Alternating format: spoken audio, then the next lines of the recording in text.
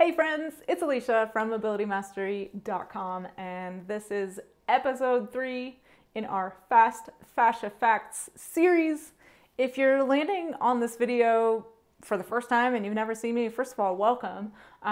If you missed the first 2 episodes, we will link to them below because I am going to be referencing them today. But the way this is going to work is I'm listing 3 fascia facts, and then we're going to talk about why they matter and some of the implications for your health or, healing trauma or injury challenges, and also how to use them to get where you want to go with your mind and body.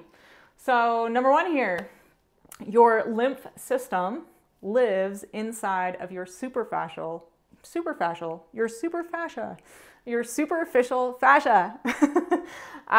So this is a really good thing to be aware of if you're somebody who is either trying to detox or you like learning about toxicity and how to detox, because there are pretty big implications here for that. And also using fascia release and your knowledge about fascia and how it works to actually optimize your lymph system so you can detox better.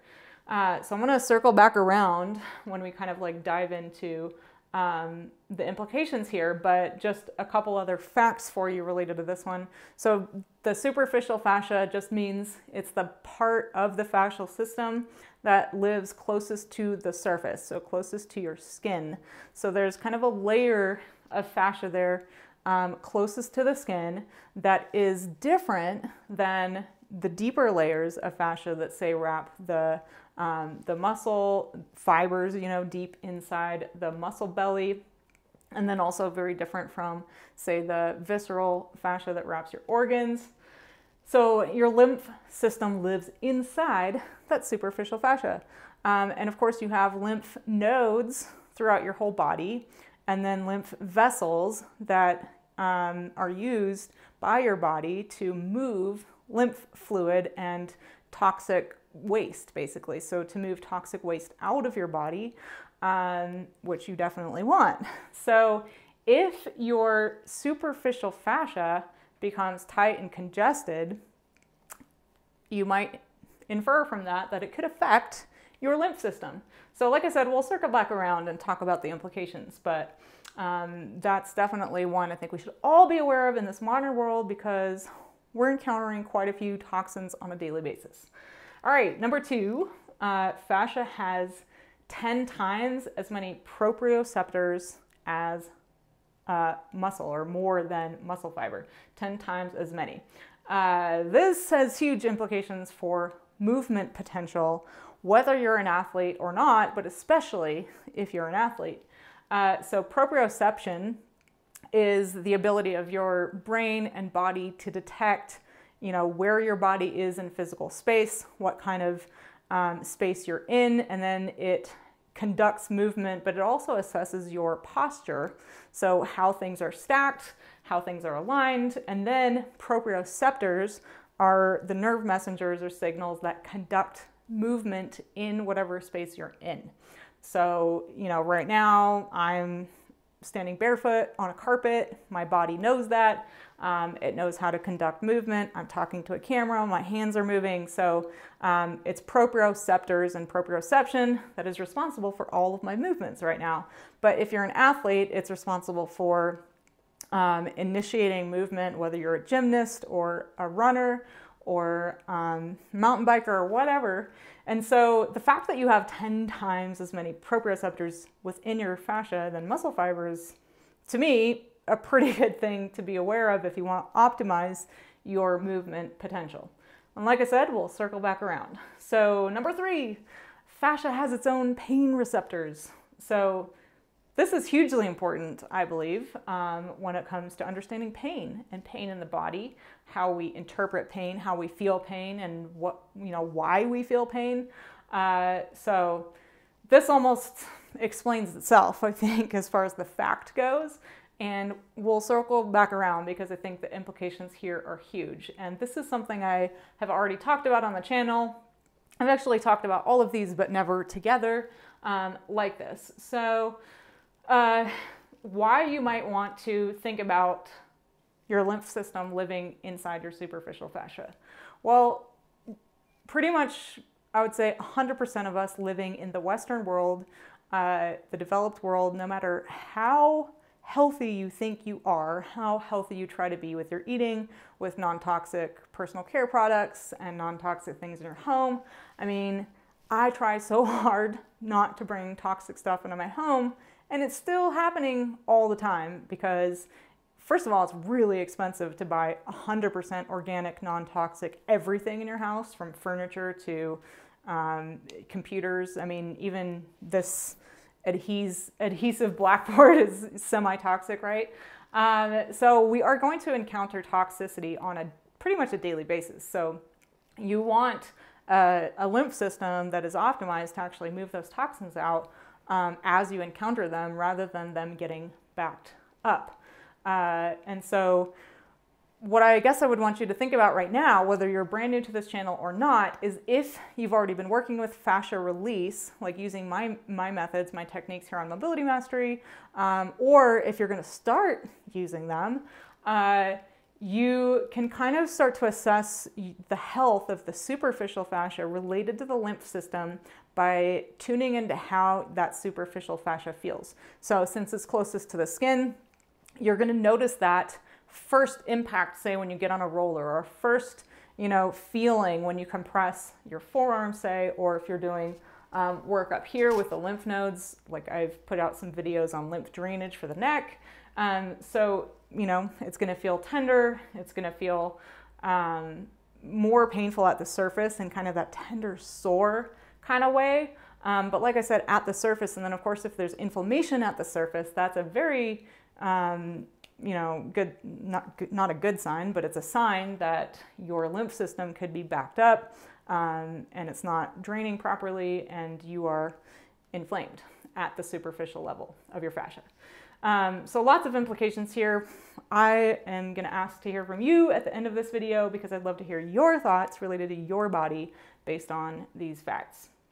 And then the implications here for proprioceptors and proprioception. I mean, to me, it's massive. Your movement potential depends on healthy fascia. Fascia that can glide appropriately, that can cue movement effectively and efficiently and very quickly. If you're an athlete that wants to move quickly and feel like you have more power with less effort to produce that power, then you're going to want to make use of this. So basically, the healthier your fascia is, the healthier or the more effective your proprioception is going to be, and the better, more efficient your movement is going to be. And then something you definitely want to consider, no matter your age right now, is that proprioception is going to matter probably more to you when you're older, because this is the thing that helps us, regulate balance and mobility as we age, right? So the ability to get up and down off the floor, to have balance when we walk. Most of us, myself included right now, probably taking that for granted right now. But I've worked with, quite a few older folks in my private practice who just wish so bad that they had started 10 years earlier, or 20 years earlier, optimizing their fascial system so they could prevent that from ever even being an issue, and you absolutely can. So it's not something you want to let build up. And basically, the more unhealthy your fascia, the less proprioceptive capacity you're going to have as a human being. All right, and number 3, fascia has its own pain receptors. So this one's huge, right? And automatically I think about all the people out there, maybe you're one of them, experiencing mystery pain, right? Or pain that's now getting labeled things like myofascial pain syndrome, or fibromyalgia, or like there are even things like scleroderma and stuff like that, which have other things going on as well. But the fact that your fascia has its own pain receptors is really fascinating to me, and I believe it helps to explain a lot of medically so-called inexplicable conditions like myofascial pain syndrome, right? In the Western medical model, they're labeling these things autoimmune and saying, your body's attacking itself, and that's why you're having this condition. But I think there's a lot more to it. And I think, you know, as we've talked about in previous episodes, so fascia wraps every nerve ending. So there's a huge relationship there between fascia and your nervous system, as well as the communication, which we've talked about. So your brain-body communication at the subconscious level is often interpreting in your internal environment and your external environment, and then cueing either behaviors or programs inside your body or inside your brain or your mind that can affect you in terms of anxiety or feeling that myofascial pain, right? Feeling pain inside your soft tissue system instead of a joint, that supposedly doesn't have an origin according to the Western medical model. But in my opinion, it does. There's always an origin. There's always a reason. There's always a, you know, I would say for most injuries that aren't a car accident or something like that, you know, a fall, something really acute and obvious, most of the time it's a slow buildup. And that's true to me, whether it's low back pain, even if you tell me you bent down, you know, to pick up a book and your back just went out on you. I'm probably going to say I think that was building for a long time and your body just couldn't take it anymore and it finally had to tell you, I can't compensate anymore. You got to do something to help me out. And I believe that's true when it comes to soft tissue pain as well. There's something happening at that soft tissue level and it's had enough and it's trying to get your attention to address it. And if it's getting your attention to address it, I believe it can be addressed and I believe it can be reversed. So definitely a lot of implications here. And now I want to turn it over to you because I love talking to you guys about this. I'm definitely going to get in the comments.